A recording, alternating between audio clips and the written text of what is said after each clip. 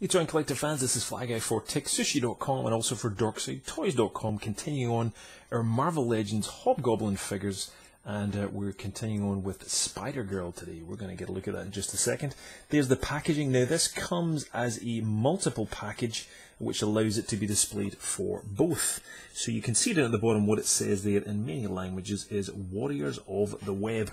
And I won't even begin to butcher some of the Spanish there, etc. down at the bottom. So just to let you know, that's what it is. So it comes with both Spider-Girl and Spider-Woman in this, not in the same pack, but it will be in the same package as such. It will be used multiple times. The reason that's given away is you can see on the back, there's the two figures there. We'll just get round to Spider-Woman in a minute. Spider-Woman, in case you didn't know, is the one with the long flowing hair, and Spider-Girl is the other one in the more classic Spidey suit. But they've just called it Warriors of the Web to just save them printing a separate package. They can save a little bit of money and print the two figures on there. So pretty good looking figures.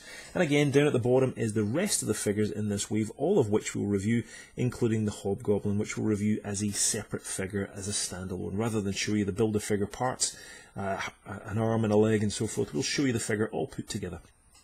And that is the package. So Spider-Girl is a great looking figure. I'm very impressed by this line overall.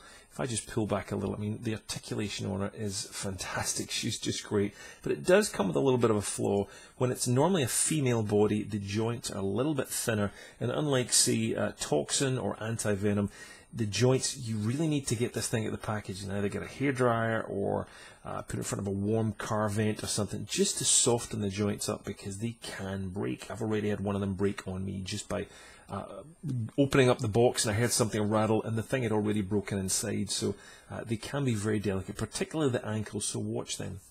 So the figure, let's get a look at herself before I give you safety warnings here, but just love it. It's Spider-Man just done in a great female body style. So I love the little gauntlets here. I'm sure that'll be the ones that they've used either on Black Widow or they'll reuse on the reissue of Black Widow coming out this year.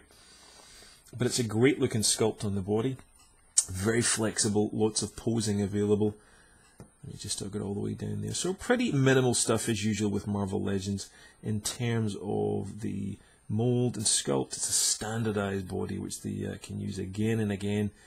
But it allows them to just churn these things out, and they're good looking too. Spider Lady Butt, very shiny, very cool looking overall. I do like it. Again, very flexible and posable here, and she just looks great in scale. She is just a little bit shorter than Spidey. I'll show you that at the end of the review. You can have a look, but a great looking figure. Love the shape of her head there as well. It's just beautifully sculpted and well done. So in terms of articulation, she has a head that can go literally all the way back and almost break her neck there, and all the way forward, right down to chin. So uber flexible, and of course that allows it to be moved around. There are no other accessories in the pack with the figure other than the Build-A-Figure part, so no extra hands, which is a bit of a shame. You do get two thwips in the hands there. It would have been nice to get a fist or some other kind of open hand, but sadly that's all we get on this figure. In terms of the rest of the articulation, you can see the joints up at the shoulders there, a ball joint up there. There are no bicep swivels on her because the joints are quite thin.